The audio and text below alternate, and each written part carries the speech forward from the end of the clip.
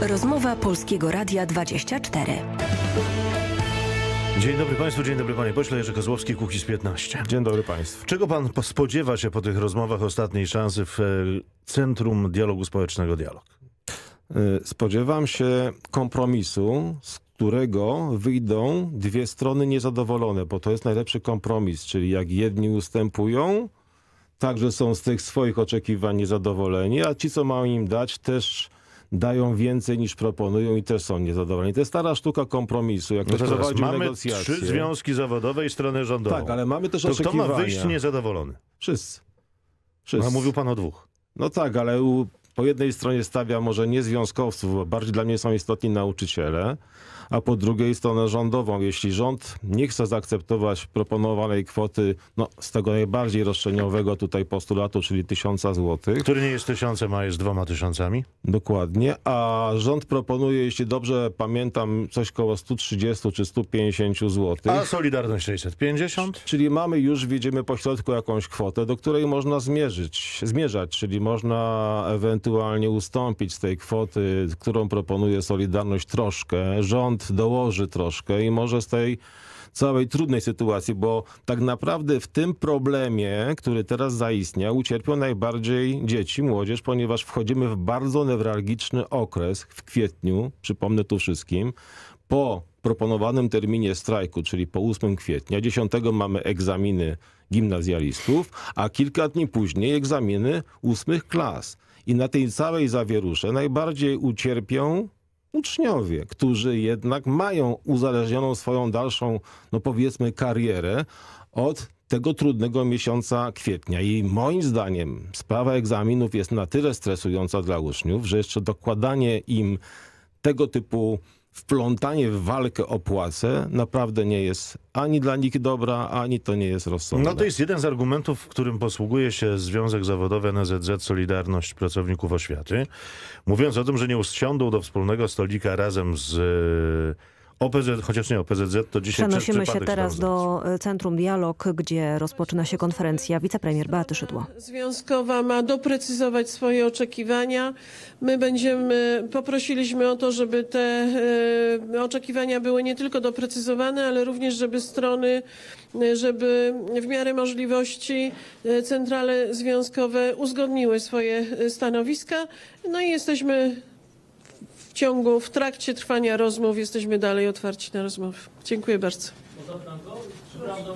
Czy prawdą jest, że była taka propozycja, żeby rząd przedstawił swoje propozycje na piśmie i czy będzie taka pisemna propozycja rządu dla Związku Zawodowego? Tak, my wymienimy się oczywiście informacjami, natomiast oczekujemy na konkretne sformułowanie i doprecyzowanie oczekiwań strony związkowej, dlatego że w trakcie rozmowy jeszcze padały rozbieżne stanowiska i kilka różnych propozycji, dlatego poprosiliśmy o to doprecyzowanie i oczywiście będziemy wtedy odpowiadać na to. Dziękuję bardzo. Jeszcze jedno pytanko. Czy wiadomo coś odnośnie tego strajku? Czy on nadal będzie? Jak odnosi się do tego związek? No to już proszę pytać stronę związkową. Ja apelowałam i podkreślałam to, żeby wycofać się z strajku w czasie egzaminów, że przede wszystkim musimy w tej chwili myśleć o dobru uczniów i dla nas jest to priorytetem dla rządu, żeby młodzież i uczniowie mogli spokojnie się do egzaminów przygotowywać i te egzaminy odbyć i my zrobimy na pewno wszystko, żeby tak było i chcę jeszcze raz podkreślić, że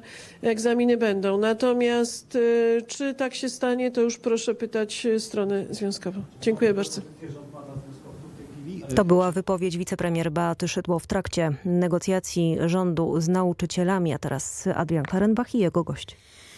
Panie pośle, coś to zmieniło w postrzeganiu przez nas rzeczywistości, czy nie? Znaczy nie bardzo.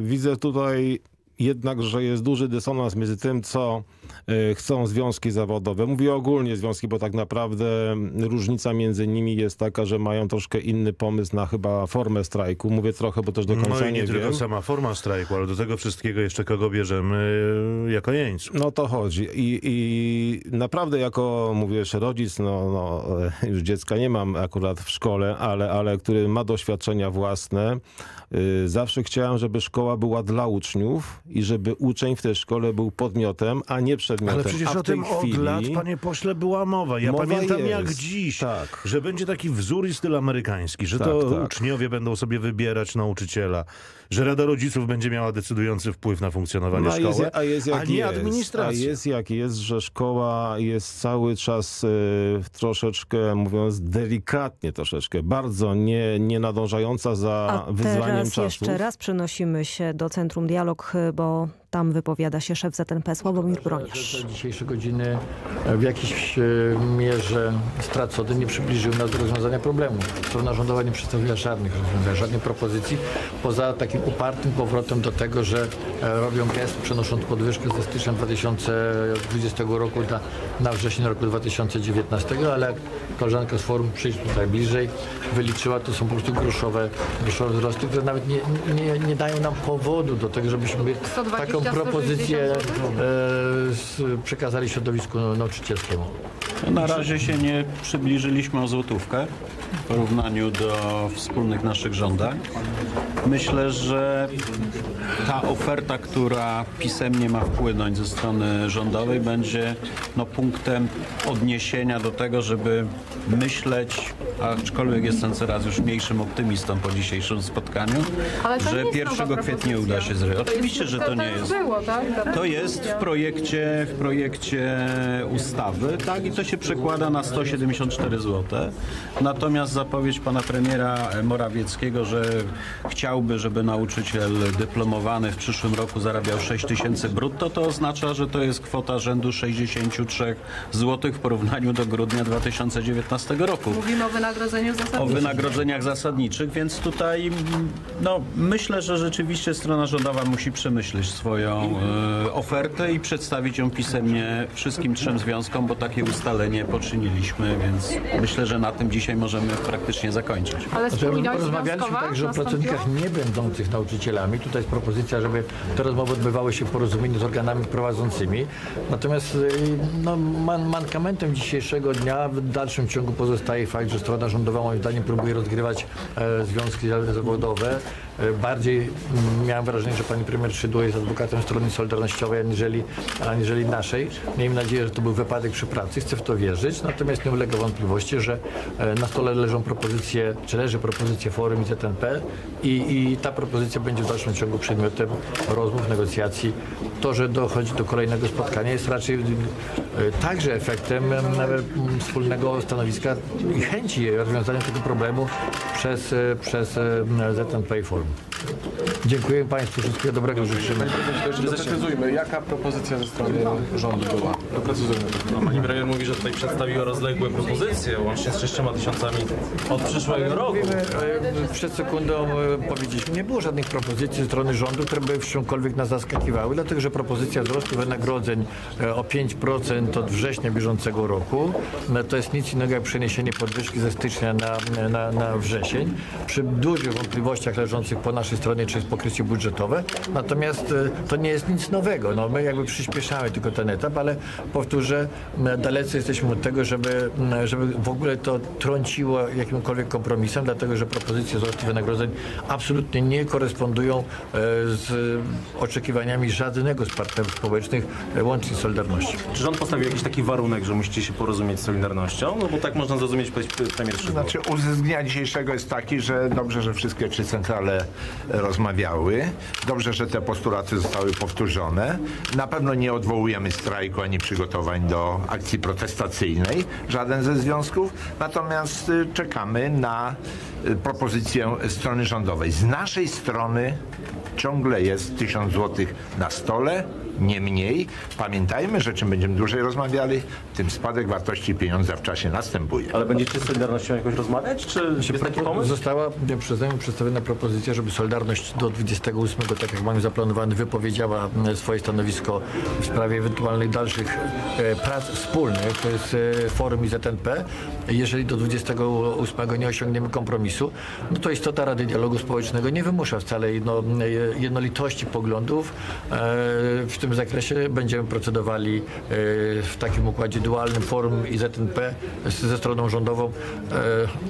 zostawiając bez komentarza postawę z kolegów Solidarności, a liczę na jakąś refleksję po ich stronie. Ciąg dalszy w poniedziałek? 1 kwietnia, godzina 10. Zapraszamy Państwa. I tutaj, tak? To nie będzie, mam nadzieję, prima aprilis.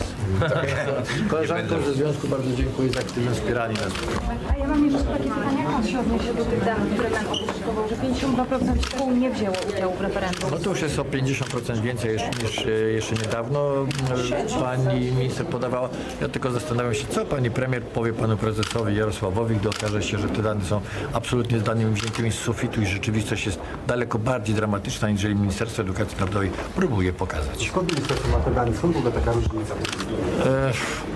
Wydaje się, że jeżeli możemy mówić o pewnej metodologii liczenia, nie zakładam złej woli po stronie ministerstwa, ale jeżeli mówimy o metodologii liczenia, to my za każdym razem zwracamy uwagę na to, że jeżeli istnieje jakiś zespół szkolno-przedszkolny, to tam jest jedna rada pedagogiczna, tak jak w zespole szkół zawodowych, ponadgimnazjalnych jest jedna rada, jeden dyrektor, jedna szkoła i jeden personel, który ma strajkować, no to dla nas to jest jedna, pewna pojedyncza jednostka organizacyjna. Natomiast jeżeli w tym zespole jest 5-7 szkół, to ministerstwo liczy wszystkie szkoły osobno, tak jakby w każdym z tych każdej z tych pojedynczych szkół istniała odrębna rada pedagogiczna, odrębny dyrektor szkoły. Mówię to z własnego dyrektorskiego doświadczenia. Ministerstwo ma zawsze kłopoty z liczeniem.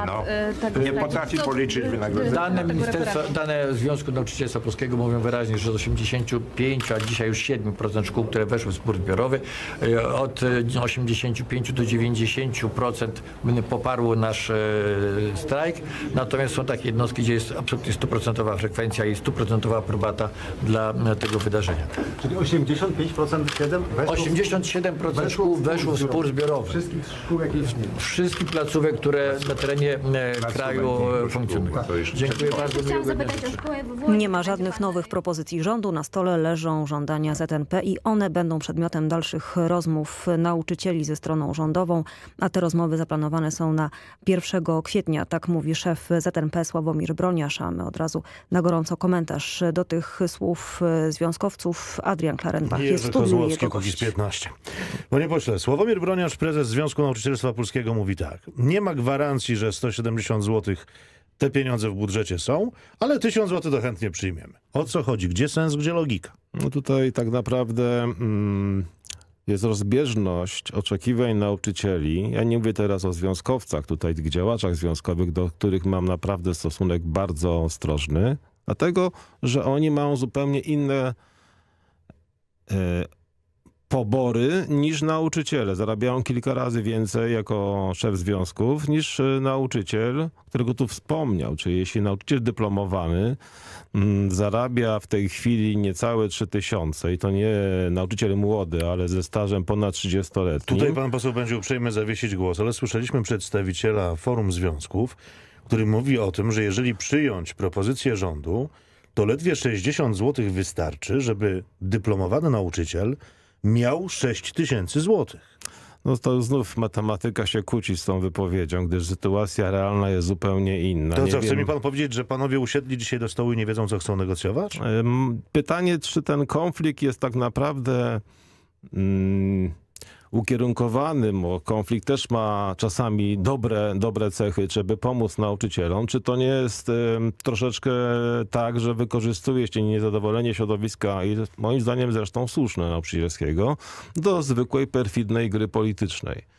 I nauczyciele być może są wplątywani w coś, z czego sobie nie zdają sprawy. Ja rozumiem bardzo dobrze postulaty nauczycielskie. Ja bardzo je popieram, bo faktycznie są źle wynagradzani, ale jestem ostrożny w tym, czy pan Broniarz ma szlachetne intencje i tak naprawdę chce nauczycielom pomóc, a czy czasem nie jest po prostu jednym z graczy, który na tym konflikcie chce zarobić albo dla siebie, albo dla swoich Nie jest tajemnicą, że jesienią tego roku są wybory szefa związku.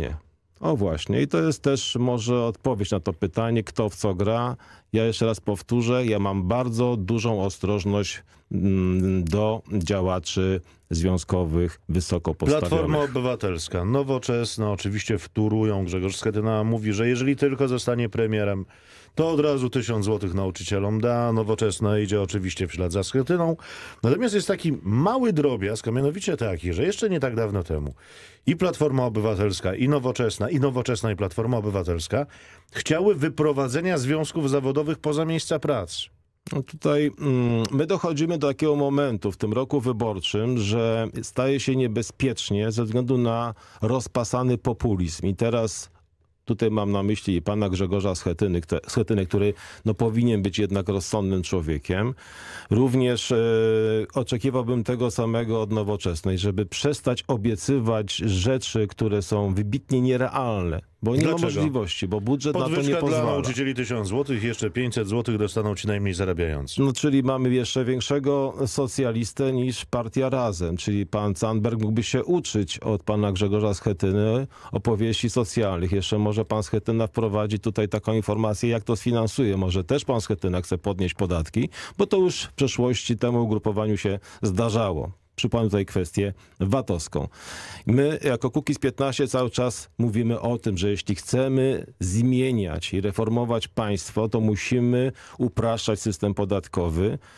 Socjalne potrzeby społeczeństwa są i trzeba je respektować, bo są pewne umowy społeczne i tutaj mam na myśli 500+, które jest umową jednak społeczną, musi być kontynuowane, ale dalsza eskalacja socjalnych obietnic to idzie w populizm, który zagraża bytu państwowemu. Trzeba być odpowiedzialnym politykiem, a nie gadać na lewo i prawo wszystko po to tylko, żeby ewentualnie uzyskać Joanna Schmidt z partii Teraz. Mówi tak, że na 500+ na pierwsze dziecko jest, na 13. emeryturę jest, na przywrócenie PKS-ów jest, a na nauczycieli nie ma. No to jest też troszeczkę konsekwencja tego, że faktycznie rząd pokazał tutaj, że ma możliwości budżetowe, żeby to i sfinansować i teraz uruchomił taką lawinę roszczeń lub oczekiwań. No to jest kwestia też nazewnictwa i tutaj się nie ma co dziwić, że w roku wyborczym, kiedy tak naprawdę każdy z ugrupowań, które chce zawalczyć o wyborcę, będzie bardzo ostrożny, jak z jajkiem, powiedzmy, się obchodził z tymi różnymi postulatami płacowymi i będzie obiecywał, ale tutaj widzimy, że pan Grzegorz Schetyna obiecuje, że jeśli wygra, to da. Potem prawdopodobnie tak będzie, że jak wygra na przykład, czego Polakom ani sobie nie życzę, to się okaże, że jednak możliwości budżetowe nie pozwalają na to, żeby takie zobowiązanie Niech zgadnę, bo PiS zostawił taką zapaść w finansach, że po prostu się nie da tego zrobić. Nie, są pewne granice. No my jako Kukiz15 cały czas idziemy w kierunku budżetu zrównoważonego. Uważamy, że to zadłużanie na koszt przyszłych pokoleń to jest rzecz najgorszą, którą można zrobić. Prezes Kaczyński powiedział w jednym z wypowiedzi, że człowiek, który ma puste kieszenie, nie może być wolnym, a ja powiem, nie, że to jest troszkę zła interpretacja. Człowiek zadłużony nie może być człowiekiem wolnym, ponieważ to zabiera tak naprawdę wolność. I nie idźmy w tym kierunku, że będziemy się zadłużać jako społeczeństwo już bezkrytycznie na poczet przyszłych pokoleń i tak naprawdę nasze dzieci, nasze wnuki będą spłacały wyścig wyborczy, bo tak to można nazwać. Pan poseł z całą pewnością zna te sentencje, że pieniądze szczęścia nie dają. No oczywiście, że ale pieniądze jest szczęścia, ale też... Ale jest druga sentencja do tej pierwszej. Ale pozwalają wybrać ten rodzaj nieszczęścia, który w danej chwili najbardziej nam pasuje. Oczywiście pieniądze są potrzebne w życiu człowieka. Polska jest krajem, gdzie chociażby biorąc pod uwagę tego dyplomowanego nauczyciela, którego wspomniałem oczywiście w wersji tutaj tylko no jego i mamy teraz tak, słowo przeciwko słowu. Siada człowiek reprezentujący nauczycieli, reprezentujący Forum Związków Zawodowych i mówi, że nauczycielowi dyplomowanemu brakuje ledwie 60 zł, żeby mieć pułap 6000 zł. I siada pan poseł Kozłowski, który mówi, nie, no oni tak wcale dobrze nie zarabiają. No nie zarabiają. To ja raz jeszcze pytam, kto ma rację? No ma rację ten, który widział chociażby pasek tego wynagrodzenia i widział to na własne oczy, nie opowiada tego, co mu każą gdzieś tam powiedzieć, albo na podstawie jakichś tam wirtualnych danych. Ja mówię tak, jak jest, jak widziałem. Ale jeśli chodzi o kwestię takiego, mówię, zadłużania naszego kraju, to nie jest sprawa błaha, bo w ten sposób może możemy iść w kierunku katastrofy. Mamy w tej chwili prosperity, jeśli chodzi o gospodarkę, ale pamiętajmy, że to jest sinusoida. Raz jest lepiej, raz jest gorzej. I co będzie z naszym krajem, jak na przykład gospodarka światowa będzie miała recesję? Co wtedy będziemy z naszymi tutaj możliwościami finansowymi? To sprawa naprawdę, to jest chodzenie po kruchym lodzie i nie oczekuję tego od osób, które aspirują do tego, aby przejąć władzę lub te, które trzymają władzę, aby tak dosyć lekkomyślnie działały w kwestii finansów państwa. Czyli ja, jeżeli dobrze rozumiem, piątka Kaczyńskiego, piątka Morawieckiego, lepiej było nic nie obiecywać, nie dawać, nic nie realizować, siedzieć i mówić nie mamy, nie damy. To do samej piątki, ona jest dużym obciążeniem budżetu, ale też nie ukrywajmy, jeśli jest w tej piątce postulat 1100 zł dla emerytów, ja tak zawsze lubię porozmawiać z ludźmi i z tymi ludźmi, którzy mają bardzo niskie emerytury, dla nich to jest świetna informacja, bo rozmawiałem z osobami, które mają emerytury na poziomie i też nauczycielami emerytowanymi, którzy mają emerytury na poziomie 1700-1800 zł. To ta informacja jest taka, jeśli ja dostanę 1100 zł, ja to naprawdę słyszę od tych ludzi, będę mogła wykupić leki. Jerzy To są Kozłowski. rzeczy bardzo poważne. Kukiz 15. Bardzo dziękuję. Rozmowa również poważna, podobnie zresztą jak i poważne rozmowy, choć co niektórzy twierdzą, że to tylko i wyłącznie strata czasu. A rozmawiać trzeba umieć. Oczywiście.